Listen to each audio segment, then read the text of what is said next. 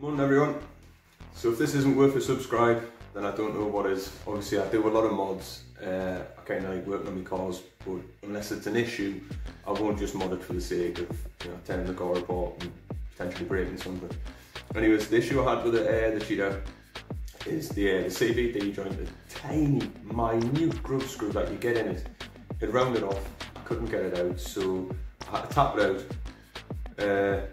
Kind of couldn't use it. So I thought, you know, I'm going to need new parts, but there were always new parts, not on mods. Anyways, I've been looking at the Typhon, that's why the Typhon's in the thumbnail. This one's been in a week in the making, and to be honest, I think it's a better idea. I'll explain to you why. This is probably a bit bold of me considering I'm a nobody. So I'll spin you around anyways, right, and I'll give you a look, the explanations, everything like that. So thanks for bearing with us, and if this one doesn't make you laugh or anything like that, and it's not worth a subscribe, then I think I'll just give up. But it is, bear with us guys. So I took my wheel off, and with my 1.5mm air hex, I went to put it in, and I couldn't get it off, and the hex had actually rounded, and the pin was stuck. So what I've done is, I took a 3.5mm drill bit, and using the rear of it, it slots in there nicely, and I just lightly tapped that with a hammer. Obviously it'll damage the drill bit, but who cares. I lightly tapped it around with a hammer, and what that'll do is it'll help push back down the metal that's come like kind of rounding out around the edges. It'll push it back down. But what you don't want to do is don't put that hex back in. Find something quite similar, yeah, and just make those out. Find something of similar size, but it's got to be like a star shape like that, yeah? And when you put it in, just lightly turn it, and with your fingers you'll feel it start grabbing those rough edges, and once it grabs on where you kind of think, yeah, that's good, get a hammer, start striking that, and that'll actually start forming into a new head.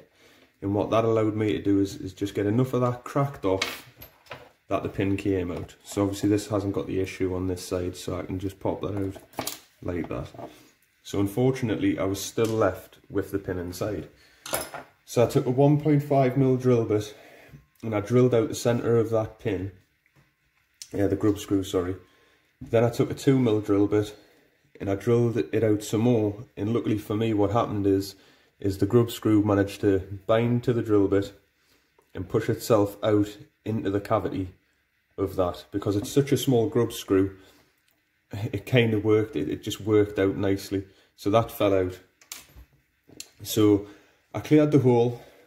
What I decided to do then, so then what I'd done was, knowing that it was an M3 but being so small, I thought to myself I'll replace it with a screw like that. So this is where it's come from, and believe it or not, it just screwed in absolutely perfectly all the way in. So once it cleared the cavity of the pin, it didn't damage the screws in any way, the thread, sorry, and I could replace it with that, but there was still a gap. So I wasn't too happy with the gap. Obviously it looked absolutely hideous. So what I've got here is, these are 3mm by 7mm O-rings. That's a 7mm by 3mm by 7mm, sorry. And these washers here are 3mm by 6. So I put the washer on first, then the O-ring, just like that. So I put my pin back in. Let's get over the top of here. And then as soon as I started screwing it in, it just pinched lovely. The O-ring takes up that little bit of slack. Let's get this. And then not just that, you're also getting to use a bigger hex head. Now you're using a 2mm hex head rather than a 1.5. And that there is how it looks, with the O-ring just getting pinched, just a tiny little bit, and that pin will not come out, just so you can see. So that is well in there. So stick your wheel back on. Oh, nuts away. There we are. So stick your nut back on.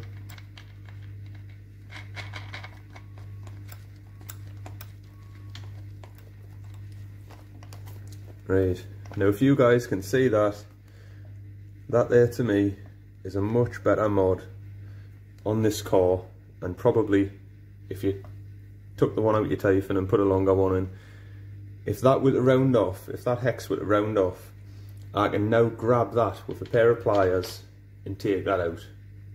No fuss whatsoever. So what I'll do is, I'll do the rest of the car and then I'll show you. Well, if you have getting this far, this is what it looks like. I've put some M4s on the back because I ran out of M3s. On the front, it's got the M3 there with the O-ring as well. The O-ring's going to stop dirt getting in, so that's a bonus. Everybody likes a bit of a bonus. It'll keep your car nice and clean. What can I say, guys? Subscribe. I mean, it's well worth it. It's dead simple. If you have watched it this far, you'll understand.